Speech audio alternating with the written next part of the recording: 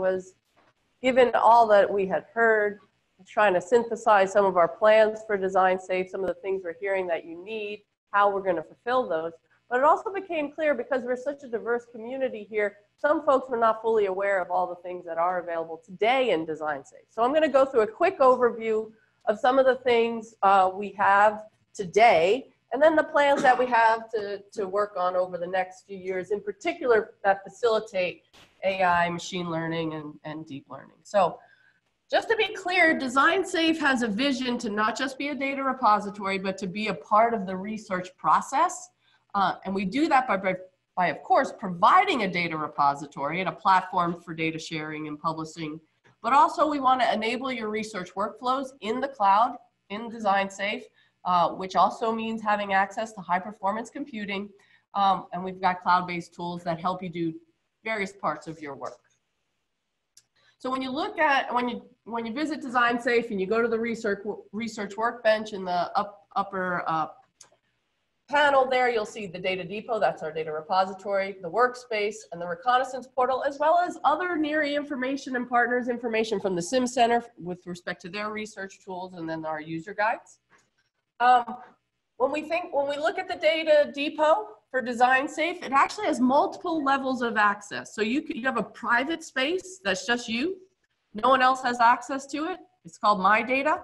When you want to then start collaborating with a group, you can create a project and add members to it. So that represents a collaboration space for just data sharing among your group. But that is the mechanism to ultimately publish your data.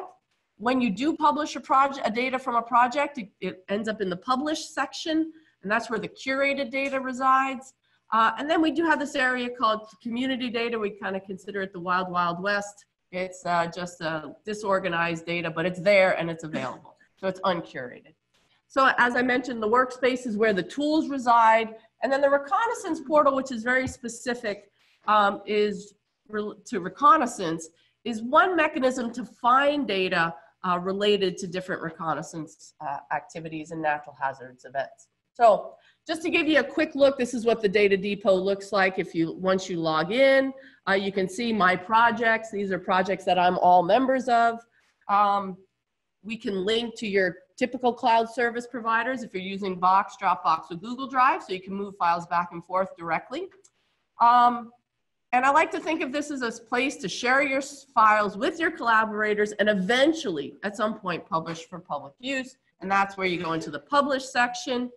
A couple of comments, because we heard about organized data, disorganized data, semi-organized data. We have a certain philosophy, is that we provide what we consider structured yet flexible data models. So there's 5 basic data models indicated here for experiments, simulation. So we just heard someone say we should be publishing simulation data. We can do that.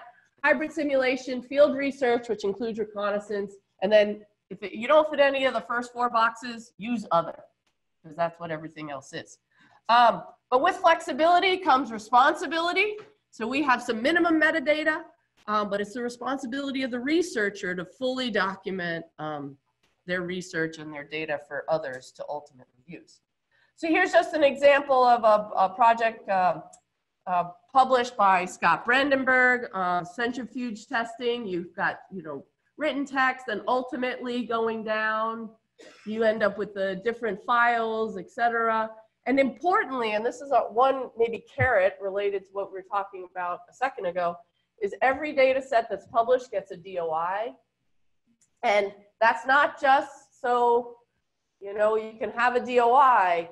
The key is when you write a paper that uses that data, even if you created that data, put the DOI and this reference in your reference list, not in the acknowledgements, not in the text. It's a citation, just like a paper citation. A data citation is like a paper citation. We try and help you. You can copy and paste that and put it in your reference list. And then, here's the published data sets, and you can search and whatnot, and that's where you identify the published data sets. So, yeah, question. So the data that we can post should come from NSF. Great question. We don't care. Any data. We've got data from New Zealand. We've got data from other countries. We've got data funded not necessarily by NSF. Anything. And yeah, thank you. There are some limits on size for non-NSF data, but Yeah. Above many terabytes could be involved. If you want to publish a petabyte data set, and it's non-NSF data, we'll want to make some arrangements. What's the reasoning behind making, so once you publish a project, you can go back and add to modify it? That is, so, yeah, it's, we have plans. yeah, so we are going to put a versioning system in there, so you can put in new versions, but the idea of publishing a data set is like publishing a journal article, right? Because once that data set's out there and people refer to it, to make anything reproducible, you need to be able to refer to the version that you first saw, right? So, yeah, if it was out in a printed journal, you would never expect to say, I want to go pretend that never happened. And change it. Right, you have to publish an update. An erratum, or if there's. And so a published data set should be treated the same way, right? Once it's published and there's a DOI to it, you should always be able to go back and find that original data set. If it was there the date you pointed at it, you shouldn't go to 5 years later and find it completely different. So what you can do is publish new versions. Right now, you work with Maria directly to do something like that. She's sitting over there. Maria Esteva is our data curator. But yeah, soon we'll have an automated system, so you can just create a 1.1 and a 1.2 version, but the DOI will actually be slightly different version. But a follow-up to that. So once I publish a data, that's sort of separate, but I've also published sort of the results from an NSF project that included, it wasn't a data set, it included models, it included references and things like that. And I also couldn't, once I published that, I couldn't modify it. So the data set I understand. Right. But something like that seems like it could be a little bit more flexible. So, yeah, so there is a whole notion around what a publication means and what needs to be published. So the idea here is once you actually publish it and somebody refers to it, it should essentially be archival, right? You should be able to go back and find that version. If you want to share something that, might get modified 100 times, right? Here's the current working set of whatever. That's what the community data space is for, right? So you can push stuff out there that is not curated, right, but archival, but you still can share it with everybody publicly. And it won't have a DOI. And it's not automated to get it into community data, but we can work with you on that. Yeah, so I mean. But that's it, archive, DOI, right? So final report, same thing, right? If you publish a new version of the report, you should publish it, just like, think of it like publishing in a journal, right? Once the physical journal is printed, it's there and it exists, and all you can do is publish revisions to it, right? So, when you think about a publication, that's how I want you to think about it. It's a permanent sort of archival record. But community data is for things that you want to share pre-publication, right? So. Laura. I'm okay with that. I assume that if somebody goes back to version 0, that there will be a note that there's a version 1 of this. So you can go there. Yes. There'll be some notes that say what I've done to version 1 is 0. So it's pretty easy to get to. Yeah, and on the publication screen, it'll be like looking at deprecated NSF solicitations, right? You go find them. Oh, this one isn't current anymore. Go find this new one. But the old one's still all there, right? So when you have to have the argument around, no, you sent this solicitation. I didn't have to do this thing. But the original one is still there, not the new one. It says now you can do 4 more things. So. I don't have that problem. Any other questions on this? This is great discussion. Because we're always looking for good feedback and questions like that. Thank you. So moving on to the workspace. So this is where the tools reside. It's a subset of tools. There are other tools that are available only at the command line. So you can see they're split up between simulation, visualization, data processing, partner data apps, and some utilities. We also have some private apps if you're working with us to develop them. So these are cloud-based tools that run on our server. Some of them are HPC enabled, running on Stampede 2, ultimately, perhaps Frontera for some of them. Some of the example tools that are simulation codes that are available, OpenSeas, LS-DYNA, AdCirc, Swan, OpenFOAM, as well as others. And as I mentioned, some are available, all of those are available at the command line with easy access. And then we can provide easy access to an HPC allocation. Tim mentioned that at the end of the day yesterday. I wanted to focus a little bit on Jupyter because it's so important to what we are, so integral to some of our future plans. So we do have MATLAB available because a lot of people are familiar with MATLAB, and I remember with Nice and Shirley so many people wanted us to get MATLAB in there, and that because that's what they use. So we've been able to do that. But it's still a commercial code. Jupyter is open source, so it's that electronic notebook that we all have been promised for so long. Supports Python as well as many other languages. I'm going to show you some examples of how we're using it. In terms of visualization, we have our own tool called HasMapper, which I'll talk a little bit about. Potree for looking at point cloud data, open source GIS, QGIS, and then some tools that are specific to AdCirc, Kalpana and Figureton. But just to give you an idea of what some of the things that we're doing with Jupyter and our users are doing with Jupyter, an electronic notebook to data. So this is an electronic notebook associated with a published data set where you can, it can look like rich text, but the code is in there too. And here you can actually look at some time series, you can zoom in, you can output. You see you've got the drawing down here. The drawing down here has all the sensors labeled.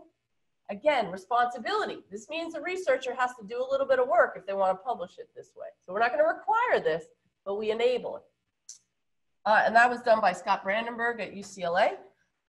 Something that we did was some numerical methods we had developed, but we didn't have a tool that people could use to actually do the analysis in practice for seismic slope stability. So we incorporated it into a Jupyter notebook, where in fact this uses the API for the USGS. So it requires ground motion hazard information from the USGS.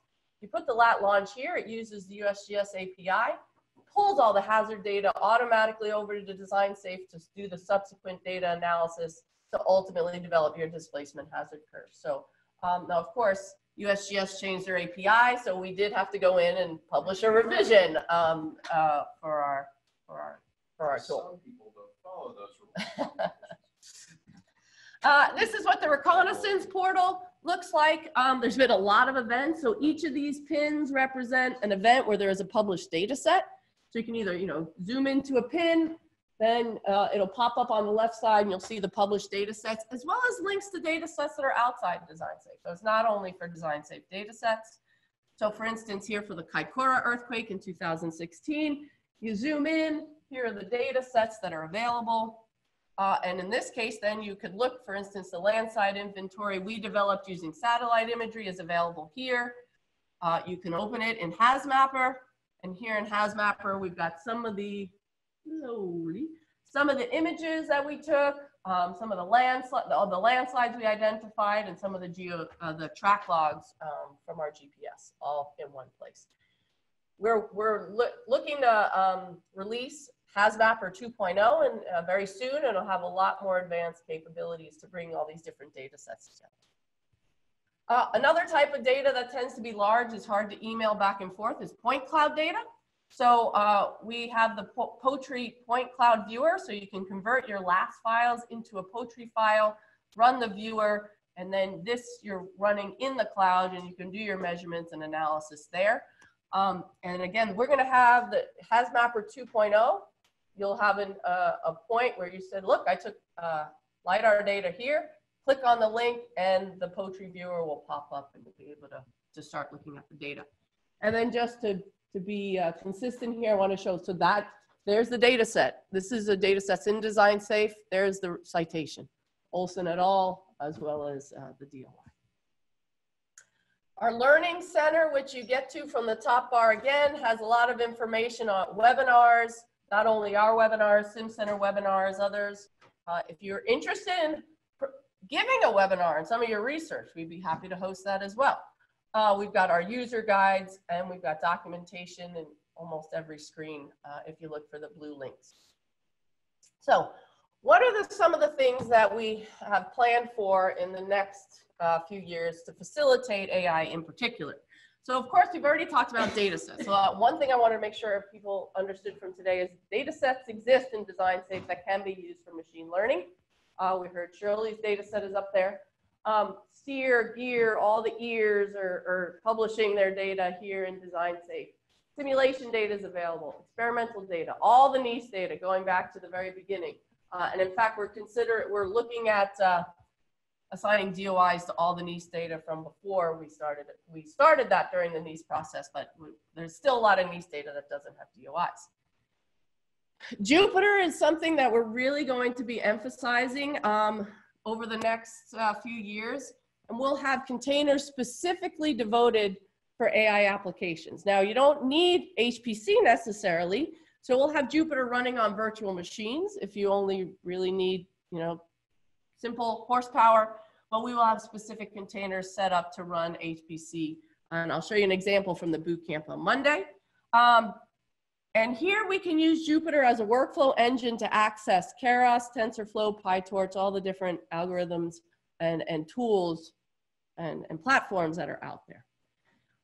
In terms of education, which is also something y'all mentioned, we want to have as many examples, trainings, published use cases as possible.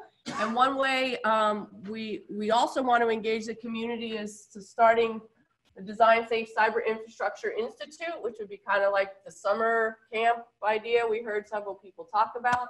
So you would fund your students to come here. We'd have groups of, you know, maybe 10 or 15 students working together with each other, interacting with each other, but having access to the TAC staff. We have AI people, we have HPC people. This is beyond just AI, but people who want to take advantage of the resources we have available here. So I wanted to finish up with just showing that what you could do today, and in fact, actually, you could do it 2 days ago, Monday at the boot camp. So Mayar Sharifi, who's in the back, who works at TAC, but has a PhD in civil engineering, we found it's really important to have some folks like that embedded here at TAC. So he took Harvey residential damage data that was published by Steer in DesignSafe. They're about, if I forgot to check, it's about 800 or so entries. So for each building, they have lots of pictures, several pictures, and then the damage state, the age, the roof type, this, that, the other, wind speed, etc. And we did 2 use cases. One, where we used decision trees and random forest classifiers to train a model that would predict damage state from the input variables. It used Jupyter, Python, scikit-learn, embedded in Jupyter, just running on a virtual machine. Use case 2, use those images that were associated with each of those buildings to train a neural network that classifies damage from images. This again also worked in Jupyter, but a specific Jupyter instance, it's in a container on Frontera, and use Keras and TensorFlow. And if you want to do these use cases, the notebooks, everything, the slideshow that gives you step-by-step how to do it is all in community data. I showed you that yesterday. It's there. This is the one I wanted to show. Oh, that's why. So this is in community data, machine learning bootcamp. Everything you need is there. And just to quickly show you what that looks like. So here's the Harvey field reconnaissance data by David Roosh et al. With the DOI. So there's the published data set. Now, I will acknowledge the published data set represented basically a CSV file. For each row was a different entry. And then there were like links, not even links, they were just the file names for the photos. Okay, so Mayar had to do a little work. He had to clean some stuff up. He wrote a Jupyter notebook, I believe, that cleaned things up. It linked the file names to each of the entries in the database. This just shows you in HasMapper where all the images were collected, the residential images. So here's the CSV file, okay? And they were given, here's the damage scale, etc. And then there's a Jupyter notebook that will then do a classification using random forests. We got that independent and dependent variables. And again, the second version, which again, it's a different Jupyter notebook. It runs on a different Jupyter instance, but all clear in the slideshow. does image classification. So you can play around with it. And what we want to do with these use cases is provide not only slides of, look, we did it, we will give you the Jupyter Notebook so you can build off of those with your own students. So Dan, do you want to add anything to this? Are we going to still do the wrap-up discussion, or you just say thanks? No, I'm saying I wanted this to kind of initiate the discussion and questions that we may have. Yeah. Well, yeah, before we get into discussion, because I feel like we're going to bleed people as soon as we say stop. I know. The airport, the one serious thing I want to say is thank you for taking the time to come here. Yeah, computer time is relatively cheap. Your time is extremely valuable. And spending a couple of days with us, you know, so many of these things, I know how much effort it takes to come to one of these, and we really do appreciate it. And, you know, we're synthesizing all this stuff into a report, and I guarantee it will actually get used. So something will happen in terms of what we build in Design Safe, and feedback we give to NSF, and requirements into some other reports. So everything you've done will be off, you know, hopefully it was useful to you personally to be here, but it's certainly useful to us. And you know, we will make sure that your time is well spent on this. So thanks so much for taking the time and giving us your input on it. In small rewards, rather than making you just tag images before you leave, method, since several people asked about these, I do have a supply in the back of the Taco stickers, the handy Design Safe stickers that people have asked about at people's laptop, and a few of my other computer super stickers my staff can't resist. I don't have this one. Logo, which looks like this. Looks like Taco anyway, so we got tired of explaining it and just made the Taco stickers. So there's some up here, there's some on the back table if you'd like to grab some before you leave. And it says please built do. for bytes. I think that's. Yeah, we have good. So, but yeah, and then we can. Yeah, go into so discussion. I just like to Things open it up. things Any that last but, minute yeah. questions, comments, thoughts? Yeah, around the there room. are things that we missed that we should have talked about. Yeah, there was a bunch of themes that clearly come out, but there's stuff that we've missed or stuff you'd like to emphasize one more time. If it was in the working group reports, we've got it. So.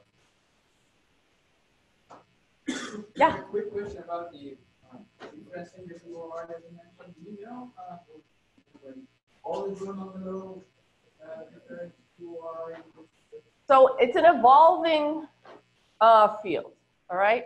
So 5 years ago when I tried to reference a data set with a DOI, they went in and they changed the DOI to a URL.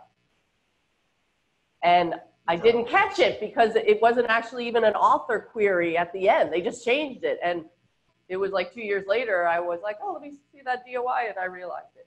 Now that was 5 years ago. I found that they're much better now. I would still always look at your references before you accept the paper proof. What's also encouraging is the Journal of Structural Engineering. Well, all of ASCE now is encouraging people to data availability statements, et cetera, and links. Earthquake spectra, we've had data papers now for, again, 5 or 6 years. The Journal of Structural Engineering, ASCE, is initiating something similar. So I think the idea of data publishing is really becoming a lot more pervasive.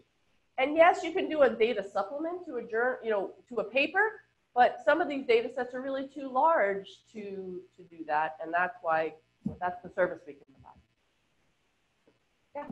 How long does it take from the point that we submit the data to you until it gets? Well, you do the curating, you hit publish, and it's usually a day or less. Depending on how big the size. I should, you know, other than also, rather than only introducing Maria has virtual office hours twice a week. So let's say you think you've curated your data, you feel good about it, but you want someone to take another look at it, or you want to, even before you curate it, you want to talk to Maria, ask some questions. We can set up a Zoom call and go through it with you. That was my next question. Is there a standard format? So how do you define curating?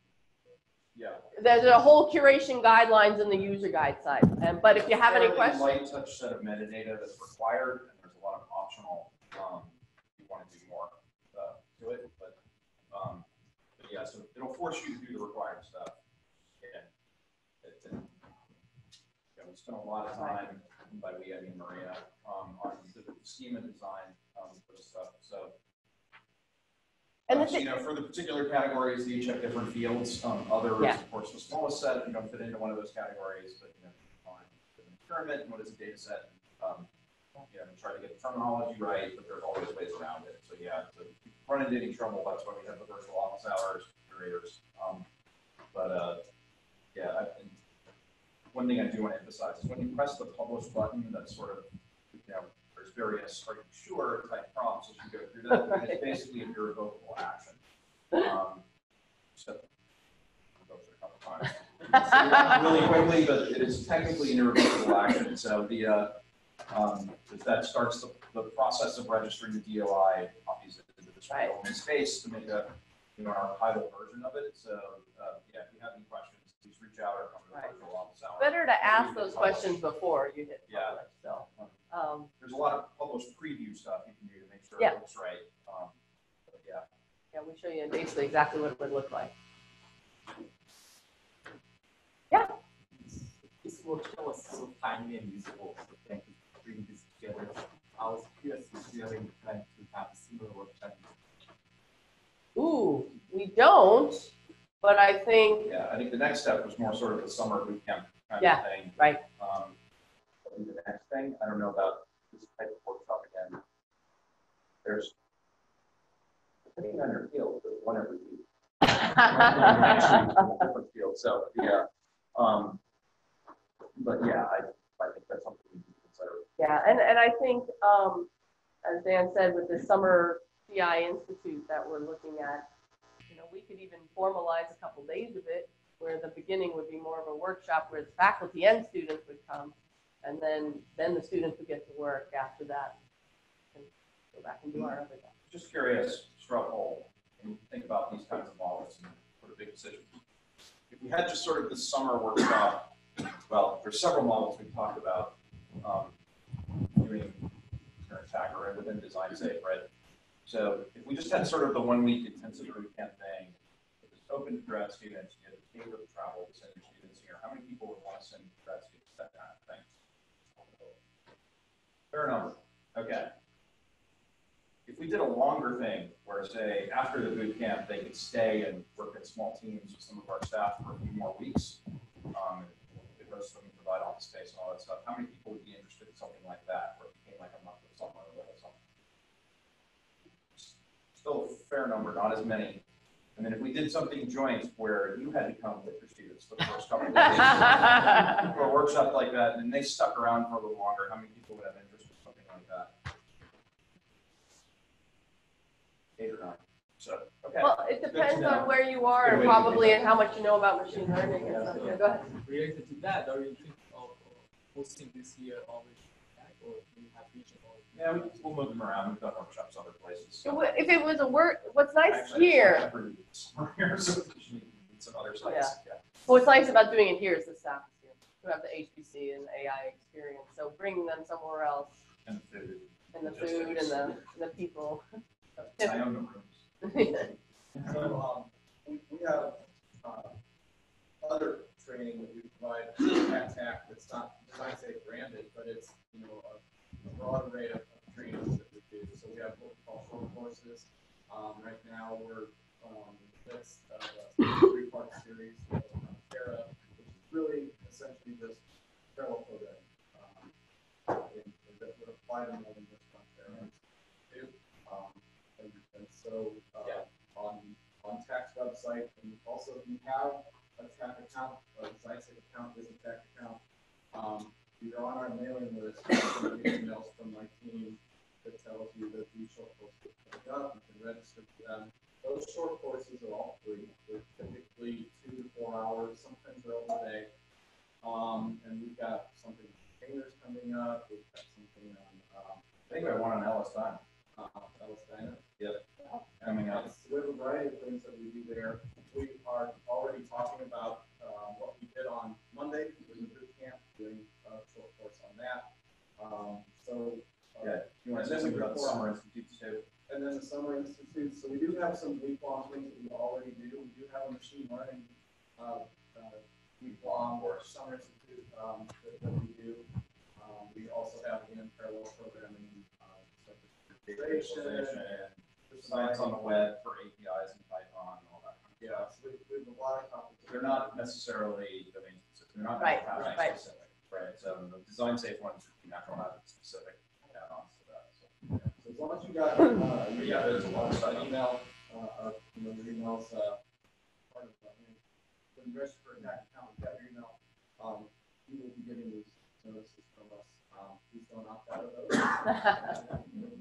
On the site question, if you would like to post one, maybe reach out, I'm sure. Well, Yeah, one we other don't do all of them, but if you have a facility we could use, Right. somebody to do logistics. Well, one other Yeah, thing that reach we've out. also discussed is trying to partner short courses with, say, the Structures Congress or different conferences. So bring us to the right conferences. So it's probably the Structures Congress, the Structures people, the GI Congress. There's got to be an equivalent for the coastal people. There may be multiple. So if you want to tell, give us an idea of what conferences you're going and the best ones it might be to partner with, that would be helpful for us as well. Yeah, Joe. So I did want to just make one quick note since on a theme is sort of about data collection. Yes. Just to remind everyone that part of the NERI network is the method facility. Yes. And we have all the tools and they're totally available to you. Like we have the instrumentation tools. So if you are an SSO investigator, they're there for your use. For running library, and we work with investigators in a whole range of ways.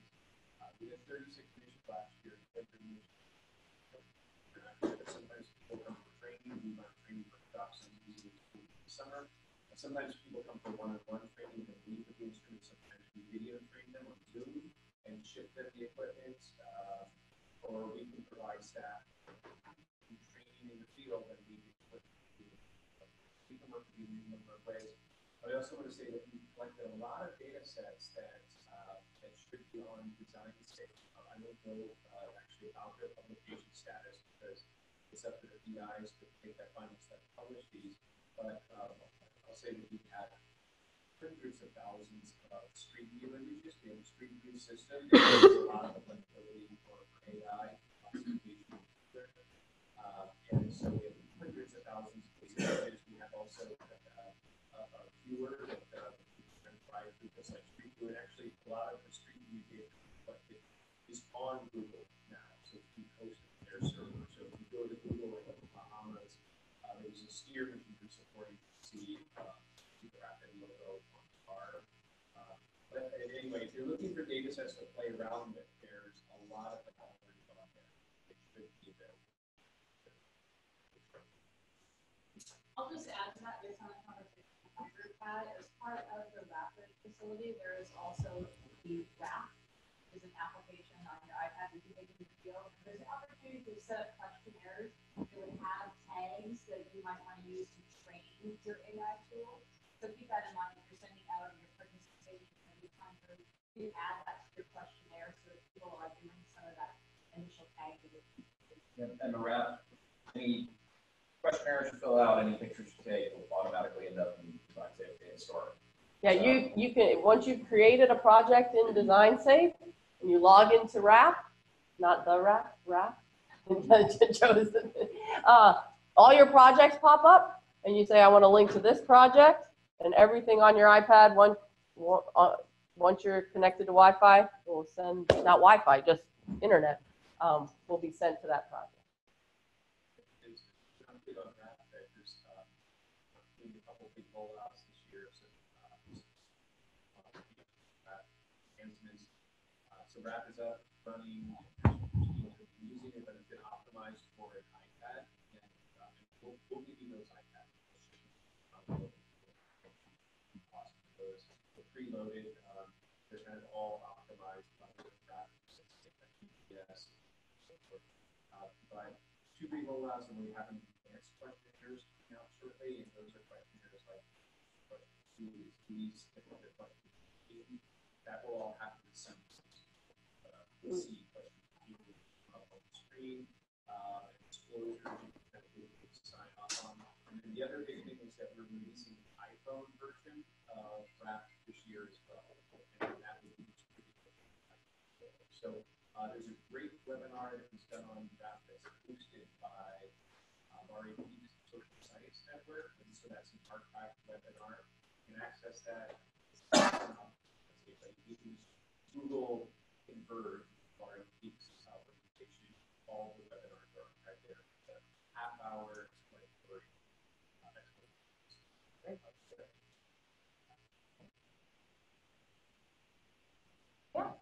of related to Alan's comment in terms of structures congress. So I'm chairing the committee as for advances in information technology, and we are looking for more members. Okay. To kind of push this forward.